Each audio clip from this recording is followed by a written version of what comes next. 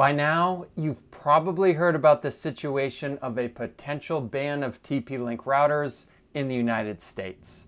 I've recently received some comments on my previous videos because I use a TP-Link router and many people are asking if they should still be using this equipment.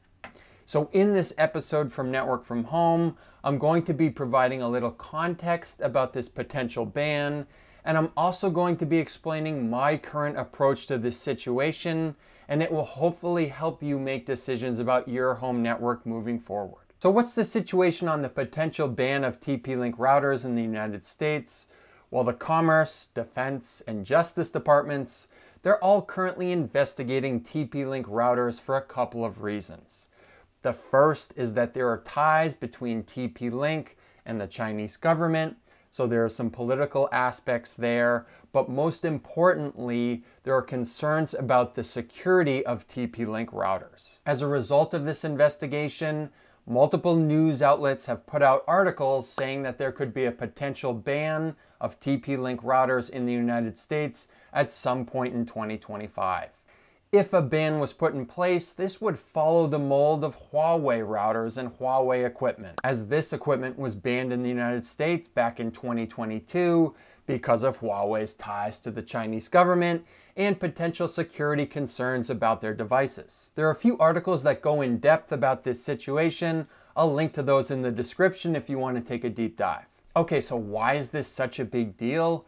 Well, the reason it's such a big deal is because of the scope and the utilization of TP-Link routers in the United States. It's said that about 65% of households use TP-Link equipment, and on top of that, internet service providers have contracts with TP-Link, so that way when they rent equipment out to users, for example, if you're renting your modem and router from your internet service provider, TP-Link will make those devices as well. And it's said that there are over 300 internet service providers with these contracts in place with TP-Link. So the trouble here is if you're renting your router from your internet service provider and a ban's put in place, it's not going to be really clear if you have a TP-Link router or not. And that's because when internet service providers contract their routers out to manufacturers like TP-Link, the manufacturer of the device isn't clearly labeled on the device itself. So you may not even know if you have a TP-Link router in your home or not if you're renting this equipment. Okay, so it's pretty clear that if a ban were to be put in place, this would have a widespread impact on home internet users in the United States. But now let's talk about the specific security concerns of using TP-Link equipment. So when I researched the specific security concerns of TP-Link routers, here's where things got really interesting. The first incident that they talk about is how TP-Link routers were compromised with a password spraying attack. This is essentially somebody taking control of your router by guessing the username and password of that device. The devices that are the most susceptible to this kind of attack are those that don't change the default username and password that come with the device. It's good security practice for everybody to change their username and password as soon as they set up their router, but for those that don't, this is obviously a security risk. What I find interesting about this though, is there's nothing particular about TP-Link devices that would make them susceptible to this attack. Any router that uses the default username and password is just as likely to be compromised by this sort of attack. Okay, so nothing specific to TP-Link there. What about the other incident that they mentioned? The other incident that they talked about was a little more vague. It was basically routers getting controlled and being used to perform attacks on other infrastructure and other equipment. What this does is it basically masks who the real attacker is, right? If somebody from China wants to attack, say, a power plant and the infrastructure of a power plant, they would basically use your router to perform those attacks once they gain access to it. And that way it looks like your router is the one carrying out the attacks on the infrastructure and not the hacker in China that's actually performing the attack. This incident also wasn't super specific. It didn't say if there was a dedicated backdoor or something within the code of TP-Link routers that allow this attack or make this attack easier to happen. Let's just say, for the sake of example, that there is some sort of backdoor or there's a way for the Chinese government to get into your router. What are the risks and what would they do with that access? Well, more than likely, they would do exactly what was detailed in that second incident. They would use your router to perform attacks on other infrastructure. The other use case here would be to form a botnet. That's essentially taking all of these routers, all these devices that they control, and all of them attacking one thing at the same time. For example, if you have thousands of devices all sending requests to one piece of infrastructure or one website at the same time, it could take it down because that website would get overwhelmed with requests. So is it possible, if a Chinese hacker gets access to your router, they could use it to spy on you individually? Yeah, I guess it's possible, but to be honest, they probably have bigger fish to fry, and they would use that router's access for either a botnet or to launch other attacks. With all that context out of the way, I'm going to talk about my approach moving forward with this current situation, and you can make your own decision about what you want to do with your home network. I just want to be clear that this opinion is mine alone.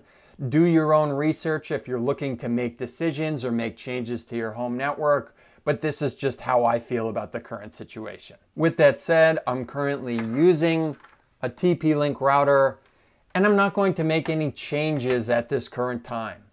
The reason for that is that right now there's no ban put in place. There's simply been a few articles talking about a potential ban, and to me, I'm not going to take any action until an official ban is put in place.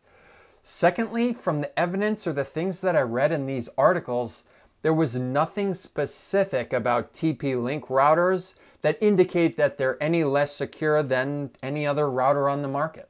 For me personally, I know a password spraying attack is not a concern for my individual router.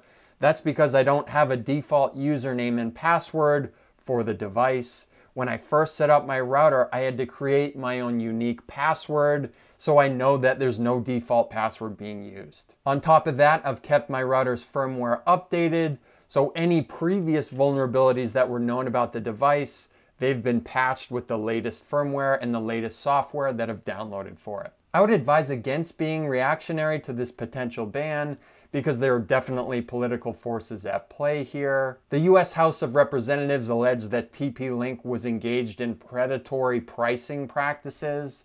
And what this means is there's a reason that there's a 65% market share of TP-Link routers in the United States. That's because these devices are a lot cheaper than other routers that you can find. The House of Representatives is alleging that TP-Link is being sponsored by the Chinese government, and that's why they can supply their routers for such low prices. And as a result, they have such a large market share. If the Chinese government is paying TP-Link or subsidizing their equipment, they're able to offer it to United States customers at a lower price. There are obviously ulterior motives that could be at play here. This could all be part of China's strategy to get a large market share in the United States. And then if there is a backdoor in these devices, it allows them to build a botnet. But at the same time, there's been no evidence that I've seen that this is the case. What I'm saying here is that if there was a known backdoor in TP-Link routers, that would have been all over the news already, and a ban would have been put in place.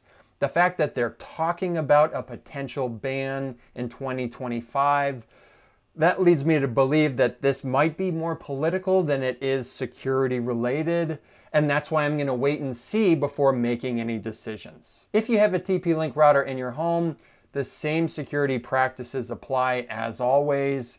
You want to make sure you're not using your default username and password. I've made a video detailing how to change your router's password if you need to go and do that. On top of that, you want to make sure that your router's firmware is updated as much as possible and you have the latest version of it downloaded. I've made a video about this as well that you can check out if you're not sure if your router's firmware is up to date. I'll continue to monitor this situation, and if a ban is put in place, I'll make sure to make a follow-up video that details some of your options and what you should be looking at to replace your TP-Link equipment. But for now, I would say hold the line, don't make any crazy reactionary decisions, and we'll see what happens later in 2025.